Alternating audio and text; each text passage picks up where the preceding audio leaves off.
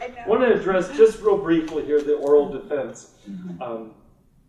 As satisfying as it is to complete the manuscript, your initial manuscript, I want to talk about the 5th course of our 5-course doctoral project sequence.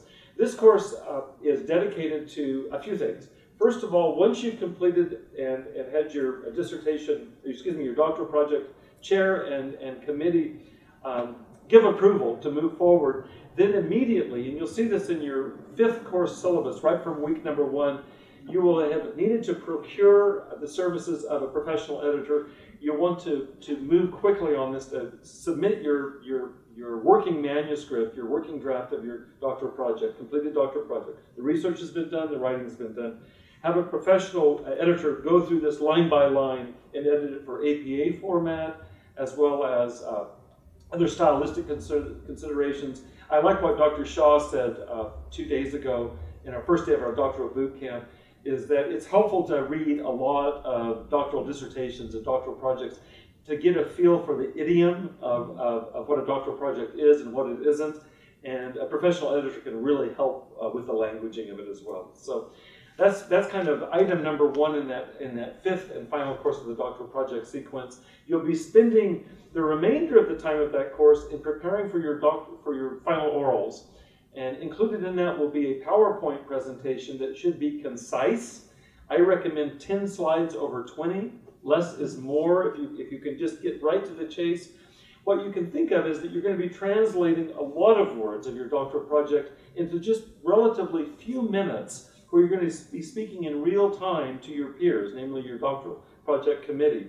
And it's a different task, it's a different skill set. It's one thing to write with finesse, it's another thing to speak naturally and fluidly about what you should know by heart right now. So I recommend that you practice your presentation, present it to family and loved ones to make sure that you're saying something that makes sense in terms of the sequencing of it. And I think one of the keys, and I want to emphasize this in talking about the oral defense, is that it's no time to, I used the word expansive earlier, it's no time to just kind of go without restraint. The same kind of restraint that we mentioned earlier, the writing of the 5 chapters, should be evidenced in your final oral defense. The recommended time allotment is between 20 and 40 minutes, where you basically summarize everything that you've done in real time with your doctoral project committee. That may seem like a long time. I would doubt that there would be anybody that reaches the end of their doctoral project process and finds it easy to summarize all they've done in that period of time. So you really have to practice and hone. And as we use the term, you have to pare everything away that's non-essential, so that when you come into your doctoral final orals, that you're well prepared, you have well in hand what it is you want to say. You've got a PowerPoint slide series that helps keep you on track and keeps things concise. And then what you do, just in terms of the actual oral defense, you present what you've done. Then it moves into a dialogue, question and answer dialogue with your chair and your committee and possibly other participants who are there. And this gives you a chance to trot out your knowledge. There probably won't be anybody on your doctoral project committee who knows your content as well as you do.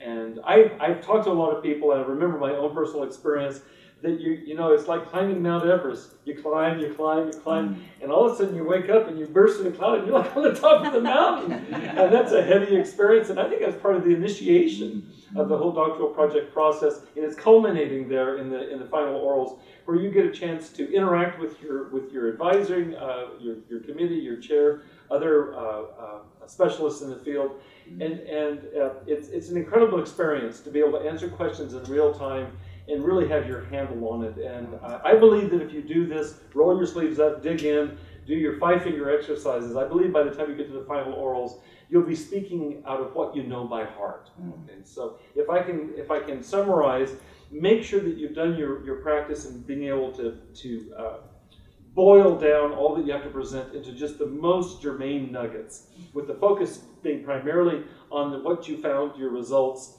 and your discussion of those. And then be prepared to answer in real-time questions that will be pretty much kind of chapter 5 questions. Well, where do you think this goes? How would this apply? Any limitations you can talk about? And insofar as you've already done your work, it will be speaking really out of what you know by heart. The format is then you're excused, and the committee mulls over their decision, and you're notified within a short period of time whether it's yay or nay. I guess I want to say one final thing about it. There's a lot of anxiety that attends the final orals. Even the idea, final oral defense, does not, evoke just kind of natural confidence. But it's honestly, it's set up different at different universities. But here at Cal Southern, it's not intended to be an adversarial process. It really is collegial. I've sat in with Dr. Lackey, and it was an honoring discussion of peers who are interested in a psychological application. And it's a new experience for many of us. For once, we felt like we're actually interacting as peers, kind of on the equal plane with our committee. And while it's a respectful environment that's maintained there, it's not intended to be a stress test. And so I think in preparation for it, if you can be remembering that you're going to be amidst people that have supported you all along, there probably won't be any big surprises. It really is a chance just to have this kind of final stamp of approval before you walk away with your doctorate, okay? So that's it for the final oral defense. Thank you.